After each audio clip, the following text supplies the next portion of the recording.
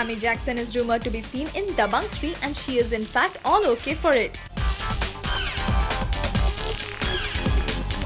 Set for a good start in Freaky Ali with Nawazuddin Siddiqui, Amy is out to make a name and we sure dig her look. However, when asked if she is to come in Dabangg 3, Amy only said yes, she is, but does not know if she would be considered. We all do know that Dabangg 3 would have Sonakshi in it and there is another heroine rumored to be in it, and word has it that it could be Parineeti. But all this is in the planned process and nothing is decided as yet.